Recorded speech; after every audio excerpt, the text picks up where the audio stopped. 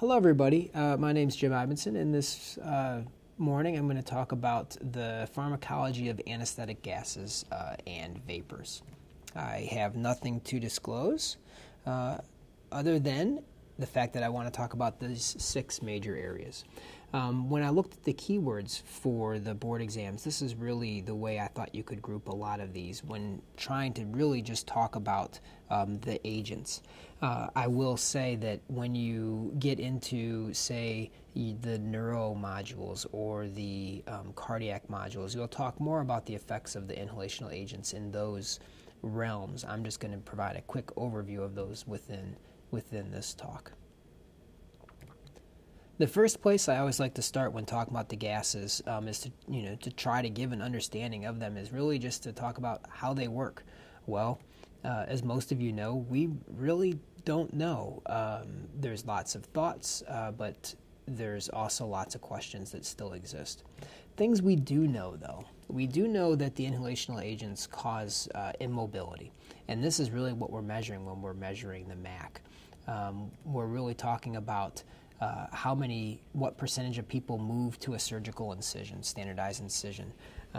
And if you all know that 1 MAC is where 50% of the population would not move to that incision.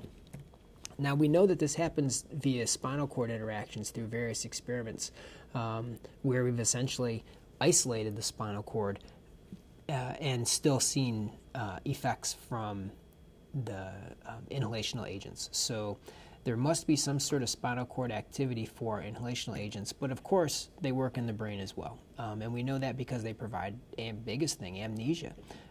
This means that it must involve areas like the amygdala and the hippocampus, because these are big memory areas. There's lots of others that I'm sure are involved. And those proposed mechanisms for the inhalationals really lie within a couple realms. We think that they act to enhance the inhibitory actions of both GABA and glycine. We also think, though, that they block excitation at NMDA receptors. Both of these are probably in play, probably at different proportions for different agents. But again, this is still an area of a lot of active research. The bigger thing, though, the more practical thing, is really just to talk about the MAC. And so MAC, being that it tells us what percentage of gas, concentration, if you will, of gas that we have to get to keep folks immobile, it tells us a bit about the potency of the gas as well. And so we can look at this and we can see that something like halothane, where the MAC is very low, is going to be a very potent gas, where desflurane at 6 right next to it is not going to be quite so potent. Again, this is when we talk about agent potency, these are the kind of things we're talking about, but it doesn't really mean we're talking about how they come on or off. We'll talk about that in a second. Lots of things can affect MAC, and unfortunately, there's just no good way, I think, of learning these other than just memorizing them. There are a lot of things that can end up causing an increased MAC, essentially meaning that to get that 50% of folks immobile, you're going to have to increase the medication. There's also a lot of different things that can decrease MAC as well.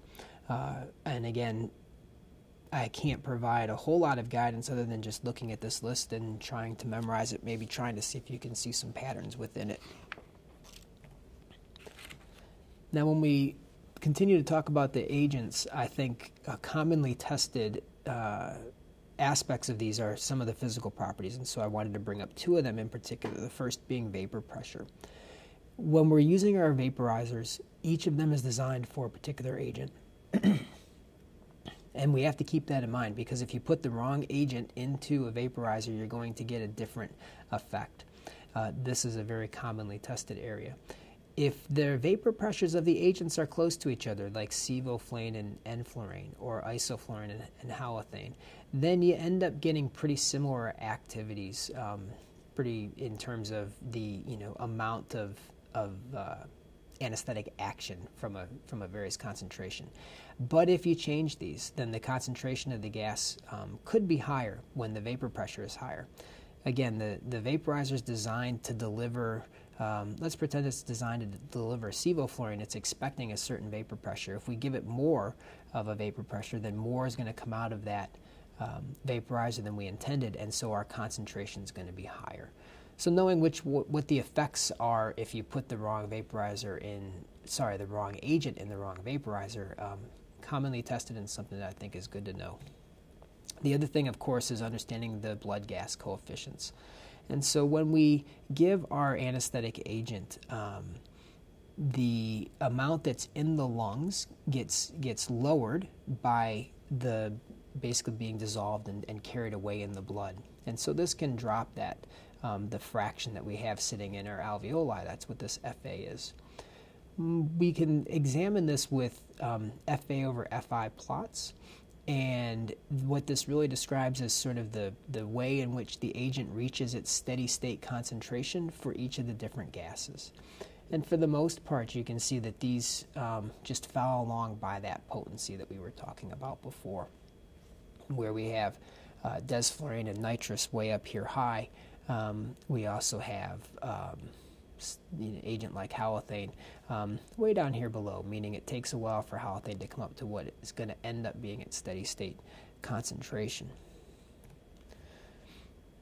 Now what we can figure out from these curves is that it really matches this blood gas coefficient. And so here we have desflurane and nitrous very similar to each other. Desflurane's coefficient is a little bit higher than nitrous's, and we'll talk about that in a second. But when you look at these blood gas coefficients, you can see that the speed of the induction mirrors these. Halothane has the highest of these, and so it's the slowest agent. Nitrous and des, though, and the comparison between the two really requires a little bit more consideration. If their coefficients are that, and des is actually a little bit different, how can we end up having nitrous end up coming in faster? Well, the answer really is the concentration effect, or its sort of special application being the second gas effect. And so when we talk about this, what are we talking about? The concentration effect has two different parts. The first of them being the concentrating effect. And so let's just consider this for a second. Let's pretend we're giving a gas at a 10% mix right here, where we have 90% of some inert, be it nitrogen, and then we have 10 parts of our gas that this inhalational agent that we're giving. And let's say this gas is absorbed at a pretty high amount, something like 50%. What that means is that we're going to end up moving to having 5 parts of our gas that'll be left over, because this 5 has been absorbed away, in a mixture of 95 parts of an inert. So here we had 10% concentration coming in. After this absorption, we're left here with 5.3%. Okay, fine. Now what happens when we move to a different gas? Let's pretend we've got a gas that we're going to deliver at the same gas, that we're going to deliver at 50% and have 50% absorbed. So this gas, we're going to give it a much higher concentration. What ends up happening now is we moved from a 50% concentration to what works out to be a 33%. This is absorbed, and these two are still sitting in the lungs. And so when we went from 10 to 50, that's a change in 5 times the concentration. But it ended up actually giving us a jump from 5.3 to 33, or a 6.2 greater concentration in the alveoli. This is one way in which nitrous ends up being a little bit faster, because it gets absorbed at such a high amount that it ends up getting concentrated within the lungs. So again, this is the concentrating effect of the concentration effect. Now the other part happens with the next breath. So let's take that same situation where we had 90 parts of our inert and we have 5 parts of agent left, and we're going to take another breath and we're going to fill this 5 parts that was absorbed, we're going to fill it back up. When we fill it back up, we end up throwing another half part of gas in there, and so the concentration now becomes, this should actually be a 0.5 right here, sorry about that, so we end up with oh no, it shouldn't actually. This adds up to 100. That's just fine. We end up with 5.5% from the 5.3%. When we have that case where we were delivering the gas at a higher concentration, we end up getting 12 parts, again 50% of this after a breath and some absorption. And so we've moved from 33% to 37.5%. So what does that mean? Again, when we went from 10% to 50%, giving 5 times the agent, we actually got a 6.8% jump. We were at 6.2 with that first breath before on the concentrating effect part. Now we've added the augmented inflow, we moved to 6.8.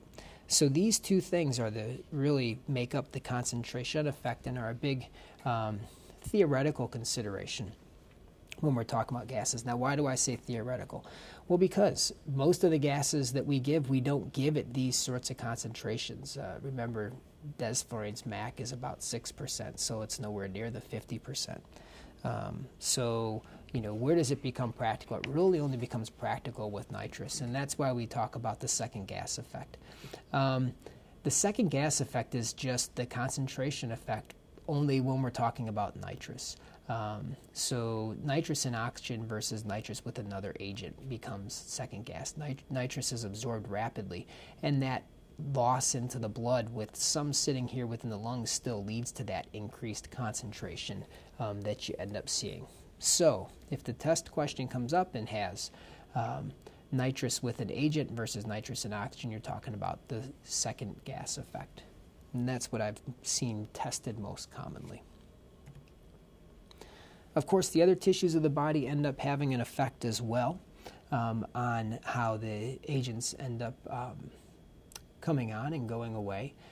So elimination, recovery are affected by the amount of agent in muscle and the fat. And how so?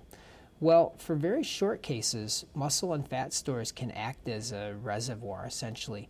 They can continue to take up agents from the blood and end up speeding the decrease in that in the agent's concentration or partial pressure that it's exerting within the brain. And so it can speed up the recovery from a case. But if you have a long case, then the agents will end up saturating the muscle and fat tissues. And so what you're going to end up needing is for those to unload before our brain partial pressure gets low enough for the patient to wake up. So in this case, those compartments will slow recovery. And correlating or accounting for all of those sort of interplays between these here is really where the art of anesthesia comes in. Now, of course, this effect is greatest with the soluble agents, things like halothane. Well, now, as we move to the final portion, we're going to talk about the effects of the inhaled anesthetics on the various systems. And as I said, this is just sort of a summary, a generalization overall. So when we talk about the cardiovascular system, inhaled agents are going to end up decreasing the mean arterial pressure, and they're going to end up increasing heart rate for the most part. If you're talking about the respiratory system, you get a decrease in tidal volume and an increase in the respiratory rate. With the central nervous system, in general, you'll see a decrease in CMRO2, and you'll end up seeing an increase in the cerebral blood flow and in intracranial pressure as well. In the hepatic system, you end up getting what can usually be a mild enzyme bump to flat-out frank necrosis, depending on the agent. Within the renal system, I think the effects are minimal. Of course, you do have to consider, though, compound A and sevoflurane. Within the neuromuscular system, there is a relaxation and potentiation, really, that occurs with the inhalational agents. Not to the point where they could be used without any neuromuscular blockade, but often they will enhance and prolong neuromuscular blockade. And of course, there's lots of others as well. Immune is one that I have listed here to be considered, but if you're looking for high-yield topics, I'm not sure that that would be one. I wanted to probe a little bit deeper into the cardiovascular, respiratory, into the CNS effects, and so that's what we're going to move into next. First thing that I had mentioned was that the inhalationals decrease the mean arterial pressure, and that's what we can see in this graph here. You see that as the MAC increases, all of the mean arterial pressures end up dropping from the 4 major agents that we have. The reason that they drop, though, is different.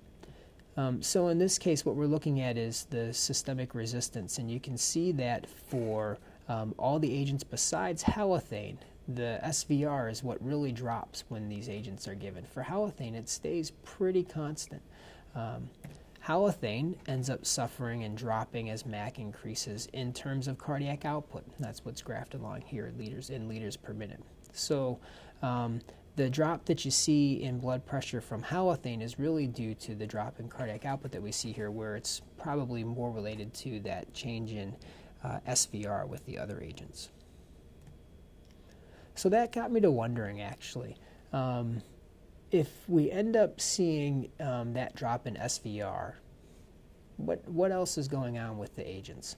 Well, what you can end up finding is that as MAC increases, you actually get an increase in central venous pressure, from the awake value, and that's what we're the awake value being here. This is a difference that they've plotted on the y-axis, and so you can see that as we increase our agent, our central venous pressure goes up. So if we have an increase in central venous pressure, it means our preload is increasing. I already mentioned that SVR, the resistance, end up decreases. And so how come we don't get a big rise for all the agents in cardiac output? Remember, that stayed pretty flat. Well, the reason's pretty simple, actually. All the agents are myocardial depressants as well, and that's something that you have to keep in mind in terms of the cardiovascular effects in general. Now, what happens when we add nitrous? Because this is something that happens very commonly within the operating room. And I think this is a great pictorial representation of it. And so you can see that as a percentage of awake blood pressure, when we're just using isoflurane, blood pressure can drop down to almost half, about 60% when we're running at a 1.2, 1.3-ish MAC.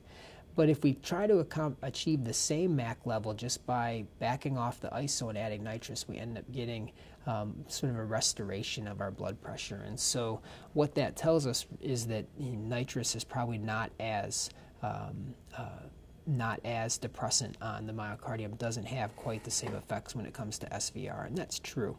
But that doesn't mean that there are none. If we were to give nitrous alone, you can still see stimulation of the sympathetic nervous system, although blood pressure, cardiac output, and heart rate aren't really altered. But a bigger deal is that you get a sensitization to catecholamines and to, therefore, arrhythmias. And nitrous does depress myocardial contractility, especially in patients that are hypovolemic or in patients with significant coronary disease. So the depressant activity of nitrous in those patients can be profound and probably can affect the anesthetic care that you're giving. As we continue to think about cardiac effects, we should think about cardiac preconditioning. It's one of the bigger pros to the inhalational anesthetics, especially for cardiac anesthesia. And what we're really talking about here is the fact that you can get this cardioprotection from the volatile agents by providing for smaller ischemic area when an area is not perfused sufficiently. And so this occurs with a reperfusion injury as well. It's less when we have inhalational agents on board. And I think a great study that looked at this was just one comparing propofol to sevoflurane and following serial troponin levels in cardiac surgery. So you can see that after cardiac surgery, you get quite a bit of a troponin bump when using propofol, but when using a pretty standard sevo anesthetic, you end up having relatively flat troponin values. And so this really occurs for the other agents as well, and probably says that unless we find other ways to protect the myocardium, TIVA-based approaches are probably not going to replace the inhalationals when it comes to cardiac surgery. So what's the clinical correlation here? Well, pretty much that preconditioning from the inhalationals can give you about 10 more minutes of ischemia time, really without worsening outcome overall. There is one small caveat to think about, though, and that is that if your patient is on agents such as glipizide or glyburide, those will need to be discontinued a day or two before the cardiac case in order to be able to see this preconditioning benefit. But if your patients then become hyperglycemic, that can prevent preconditioning. So they will have to be put on insulin, which means you may have to have them in the hospital with insulin drips and closely watched if you're really banking on the preconditioning to provide you with care during the case. Okay, on to the respiratory effects. basic things to think about as our MAC increases, the arterial CO2 levels end up increasing within our patients as well. And that's just because our drive, our ventilatory response to CO2 ends up decreasing for all the agents as the concentration goes up. And they all move in a pretty similar pattern as far as this goes. But there are other respiratory effects that are really important. And one of them being whether or not you would consider them to be irritating or not. And so in this study, they showed that halothane ends up causing, basically leaving the contractility of tracheal rings at their baseline level, where it was pretty well affected by by sevoflurane and desflurane equally. But when you compare that to this study looking at Sevo and Des directly, and what it showed is that resistance from desflurane can actually go up quite significantly during an anesthetic in smokers, more so than non-smokers. And so if you have a patient who has what you would maybe call irritable airways, then desflurane perhaps is not the agent of choice, and maybe Sevo, since it keeps things relatively constant, would be the one that you might want to use. In fact, it can actually act to bronchodilate as well. Some caveats to this, though: none of the gases are highly irritating at sub-anesthetic concentrations.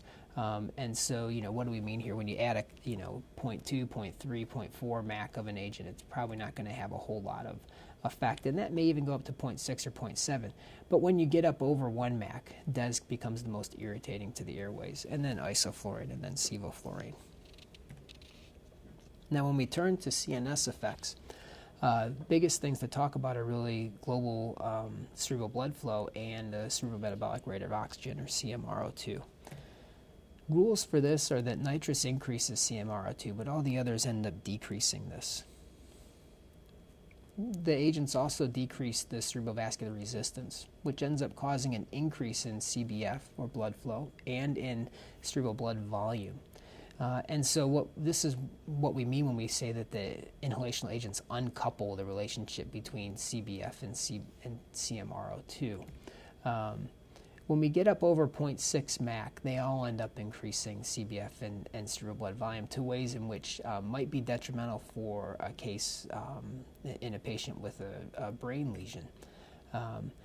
So the increasing blood volume ends up causing an increase in ICP as well. Which is why we don't use high concentrations of inhalationals in patients that have large brain tumors.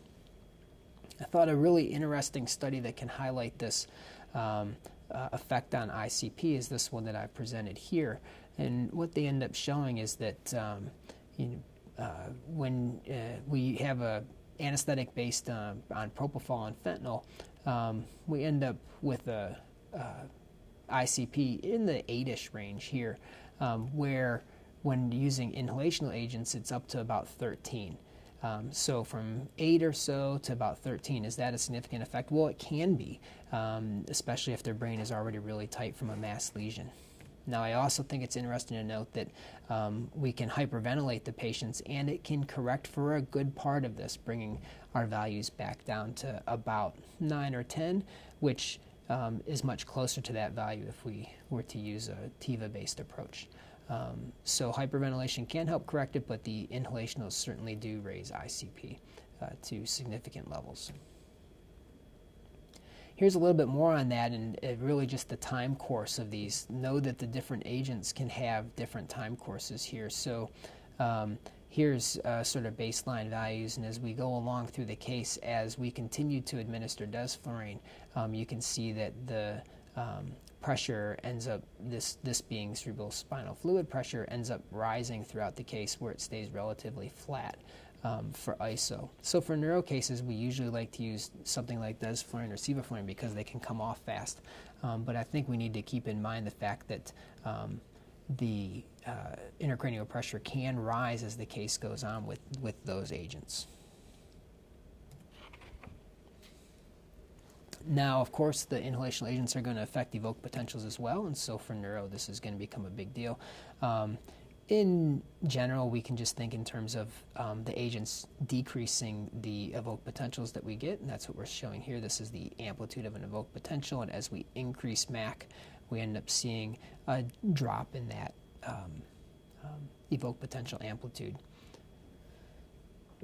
Now we can consider what happens with or without nitrous as well. When we have nitrous added, they start off quite a bit lower, as you can see, but as we increase our MAC, they stay a little bit flatter, where without nitrous they continue to decline fairly precipitously as we increase MAC. And so if this value with nitrous can get you to a spot where those evoked potentials are sufficient for monitoring, then perhaps it's not a horrible thing to have nitrous going with your anesthetic. But if you need those evoked potentials to be at a higher amplitude, then certainly nitrous would be something that you would want to avoid.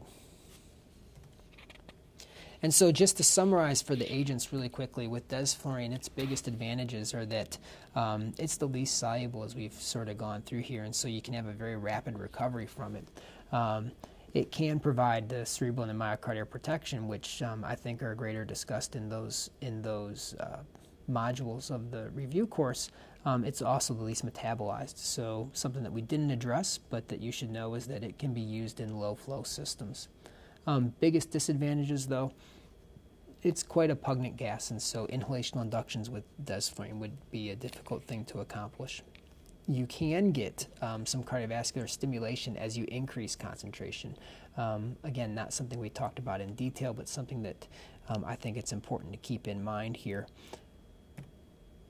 Now, it's not quite as potent as the other agents, but it's not as bad as nitrous is in terms of the lack of potency.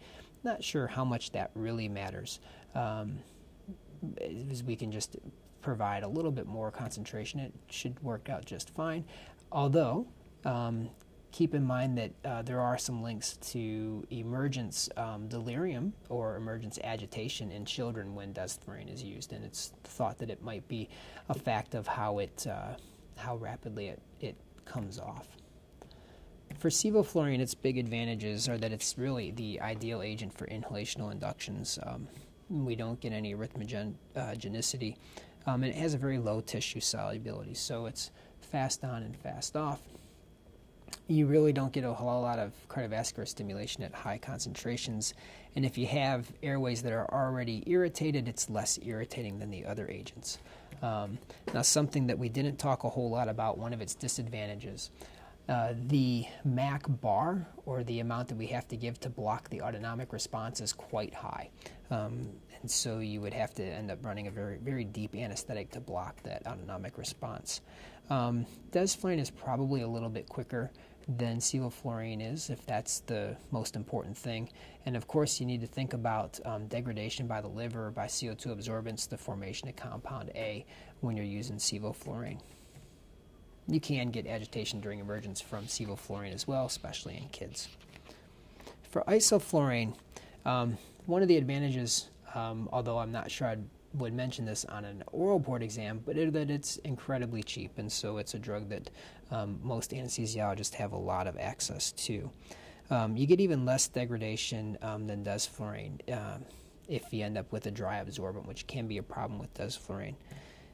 It stimulates the cardiovascular system less than des does with those concentration changes, and it's probably less irritating to airways than desflurane is. There are disadvantages to isoflurane, though. Recovery is quite a bit slower. You do end up getting more cardiovascular stimulation than sevo, so it sits in between the two. It's probably more irritating than sevoflurane is. Finally, halothane and enflurane I'm going to bring up just because you can see questions relating to them.